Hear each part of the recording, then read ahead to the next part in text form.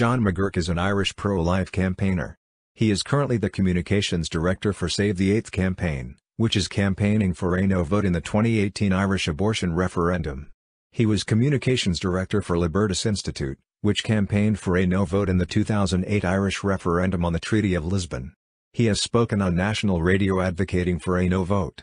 He ran in 2011 Irish general election for Cavan Monaghan for the New Vision Party, receiving 2.4% of the first preference votes and being eliminated on the second count.